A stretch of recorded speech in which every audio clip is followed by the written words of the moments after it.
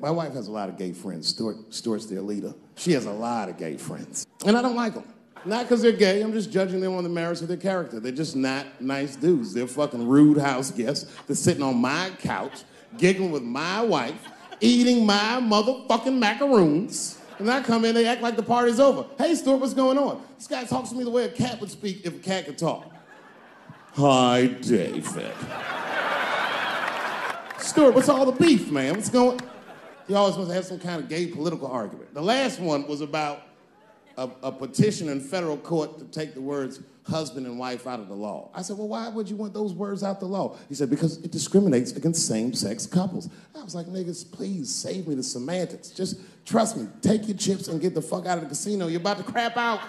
Just go outside, talk that over amongst yourselves, and whichever one of you is gayer, that's the wife.